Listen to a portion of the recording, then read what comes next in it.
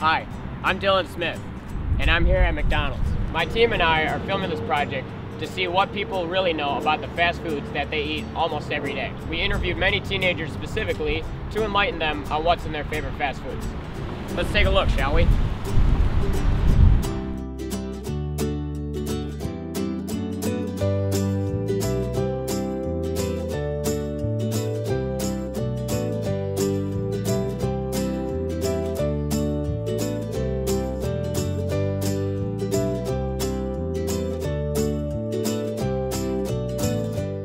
How often do you eat fast food and why? Probably once a week, maybe twice a week, like because we're hungry and it's cheap. I eat it about once a month. Probably a couple times a month.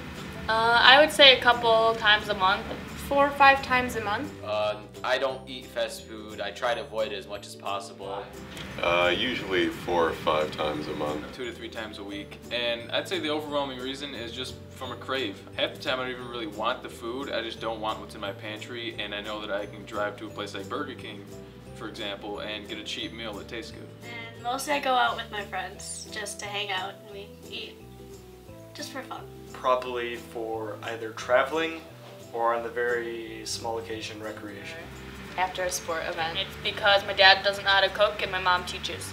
Because I'm with friends or am very hungry and don't have enough money to go to fancy places. More often than not, I go for the large hamburger combo. I like a drink and fries and a hamburger. I go to Wendy's and I usually get a quarter pounder, a medium french fry, and a medium chocolate milkshake. Places like Taco Bell. Sometimes we go to McDonald's. McDonald's, I think. I get a McChicken. And fries.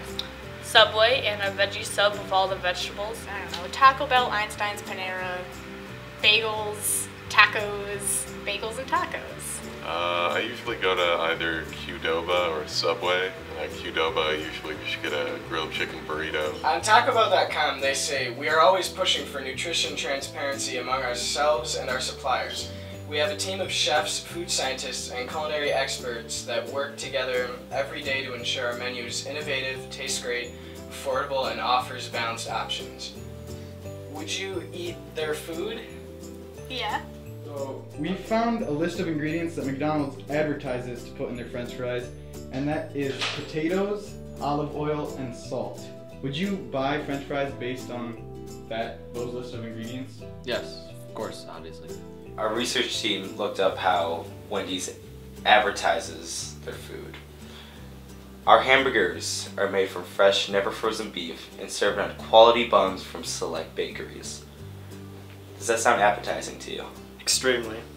Now, we also found a list of ingredients that are in McDonald's French fries that are not advertised, and those being ammonia, which is a chemical used in cleaning products, BPA, which is used in plastic sealants, and propylene, which is a material used in antifreeze. Would you still purchase French fries if you knew that these ingredients were in there? No, not at all. That is just disgusting. And only 88% of it is actual beef. The rest is nobody knows. Does that still sound appetizing? Not as much, no. I probably wouldn't. I would feel guilty after eating that. Are you serious? That's really disgusting. Ammonia, a strong chemical used in cleaning products. Bisphenol A, also known as BPA, which is used in plastic sealants and it's also linked to brain and prostate problems, especially in children. And propylene, a material used in antifreeze. Does that sound appetizing to you? Yeah, I would still eat it. It probably keeps the meat cleaner, helps extend the shelf life, and I've been eating it for years and it still tastes great, so why would I change that? Obviously, it hasn't hurt me yet.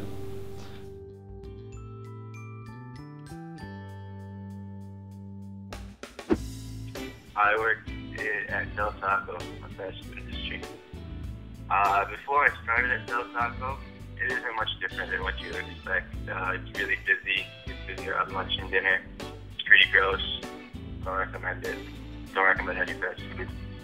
But you really find out what's in the food, which is kind of weird.